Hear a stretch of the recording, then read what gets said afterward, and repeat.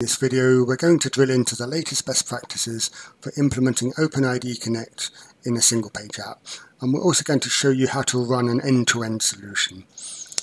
Building apps for the browser is challenging due to the potential for security and usability problems such as dropped cookies.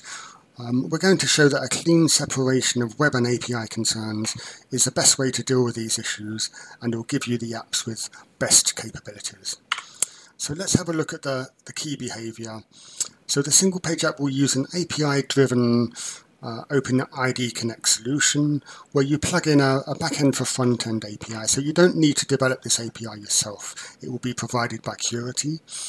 The result will be that the browser uses the latest secure cookies that the modern browsers support. These are same-site equal strict cookies, and the browser sends these cookies in API requests. So this will be done in a manner that is transparent to your APIs, which will still work with JOTs.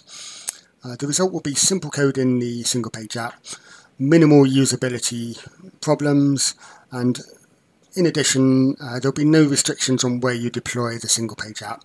You can deploy it to a content delivery network if you want. So let's have a look at the overall solution, and the key thing to understand is that although there's quite a few moving parts here, there's only 3 areas that you need to develop yourself. So obviously you need to develop the single-page app. You also need to develop your microservices or APIs that receive JOTs. And of course you need to deliver your web static content somewhere, such as from a content delivery network. So we're going to show how to get this end-to-end solution working on a development computer, and this will result in good browser security and also a good all-round architecture that is easy to scale to multiple apps.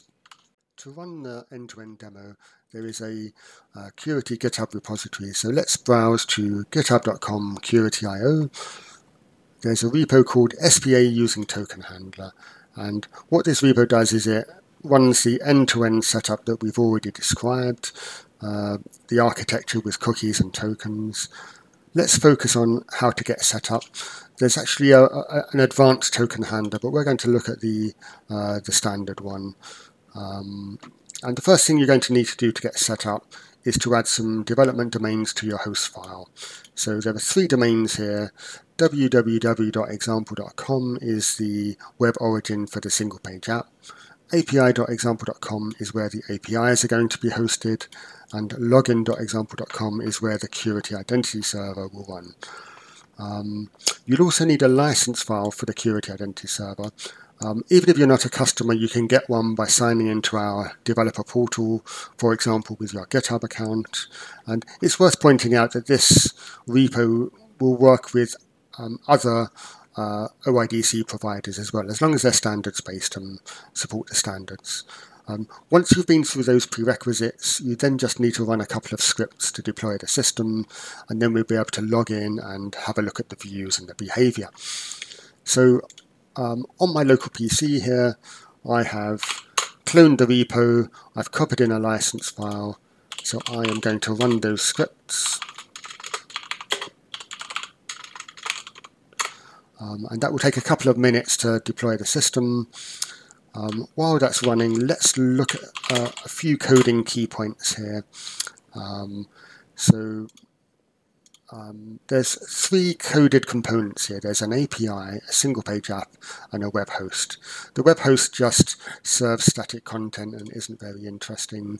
The API is very standard also. So the API just needs to validate JOTs. So this API uses a library that validates JOTs. And the thing to understand about APIs is nothing should need to change when you introduce the token handler pattern. They just continue to validate JOTs in the standard way. Let's have a look at the single page app. So this is a very basic React app with a few really simple views. I'm not going to show you any of those. The only 2 interesting classes are the API client used to make API calls and the OAuth client used to deal with logins and logouts and getting user info and that type of thing. I'm not going to go into any detail here, but the thing to notice is that pretty much all of the OpenID Connect operations are one-liners. So by using the token handler pattern, you get very simple code in your single page app, and you can then focus on your business logic and your views. So let's close that and go back to our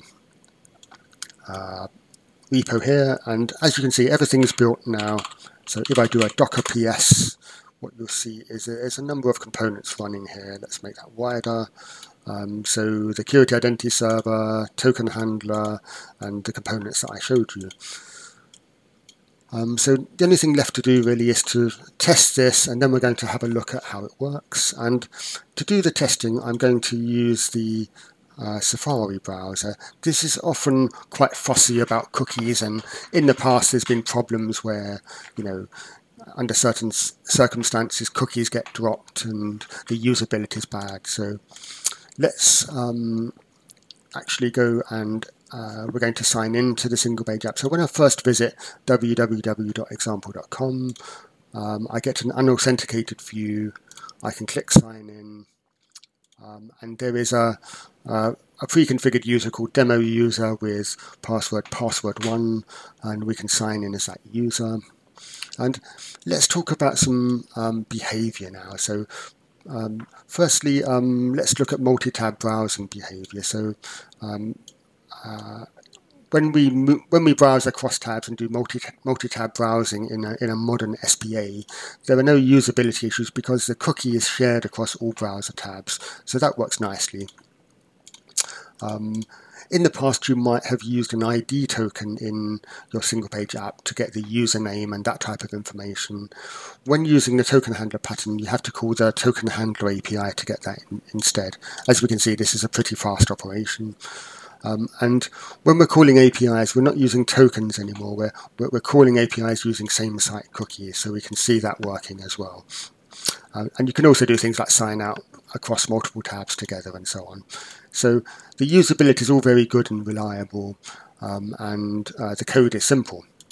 So the only thing left to do really is to look at how this solution works and some the deployment side of the solution. We're going to finish up this video by looking at some token handler key points.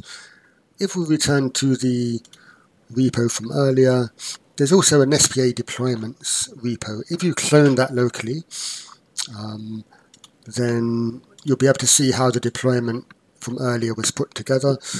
The main thing to look at is the Docker compose file, and we're going to go through these components very briefly. So firstly, there's a web host that serves up static content. In a real-world scenario, you might use a content delivery network instead for good global performance. There's the simple API we looked at that validates JOTs. The token handler API, or OAuth agent, is the main component that does the OpenID Connect work on behalf of the SPA and also issues secure cookies. Then during API requests, the single page app will call the example API, and we've placed an API gateway or reverse proxy in front of that API. And within the API gateway is a small OAuth proxy component that deals with cookie concerns. We'll look at that shortly as well. Finally, there's an instance of the Curity identity server and a small database with the demo user that we signed in as. So that's the deployment all described, and we're going to look at cookies next. Next, we're going to briefly look at the important cookie behavior. If we go back to the GitHub repos, the main OAuth agent or token handler API we've been using is this Node.js utility API, which anyone can deploy as is or customize according to their needs, but it essentially is just a utility API that operates similarly to a traditional website that issues cookies to the browser. The key difference, though, is that this is only ever called during AJAX requests from the browser. And that's quite interesting in terms of cookie behavior. So let's have a quick look at the key points about cookies. So the utility API issues multiple cookies for each of the OAuth tokens. There's an access token cookie, a refresh token cookie, and an ID token cookie. All of these are AES-256 encrypted with a key only known by the token handler, and of course they're HTTP only so that they can't be accessed directly in the browser. However, because they're used in AJAX requests, there's a couple of interesting properties. One of them is that you can turn on the strongest security option, same site strict. And you can't always use that in websites because it can lead to dropped cookies during certain types of navigation. Because these cookies are only ever used in AJAX requests, they're not needed during navigation.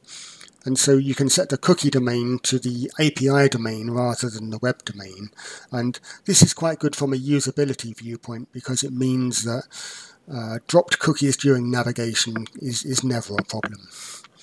So that's the key points about the OAuth agent described. Next, we're going to discuss the OAuth proxy. I'm going to finish up by looking at the API flow, which is illustrated here. Those of you who are familiar with Curity will know that we already recommend a pattern that involves only returning confidential tokens to internet clients. This is called the phantom token pattern, and it involves using a plugin that runs within the gateway to swap confidential tokens for JOTs. The token handler pattern fits nicely on top of this, where we just add an extra layer that deals with translating secure cookies to reference tokens. To see how this looks, we can go to our deployment repo, and this is how the API is configured within the gateway. So first of all, this OAuth proxy plugin runs. This translates from a secure cookie to an opaque token. Then a phantom token plugin runs. This translates from an opaque token to a JOT. And finally, the business API receives the JOT in the authorization header in the standard way. So in this manner, privacy is preserved and there's a very secure design. It may look a little complicated, but each layer is simple in its own right. So if you want to actually see the code for the OAuth proxy, this is available as well here. The end-to-end solution that we demonstrated is using this Lua plugin. You can actually view the code in here to see how it is handled. The code is pretty straightforward. There's a bit of decryption, etc. But again, these utility components, all you need to do is deploy them. You don't need to write any code yourself. So we've reached the end of the video. There's plenty more information on our websites. So for more information, see our guides. But thank you very much for listening and good luck with your SPAs.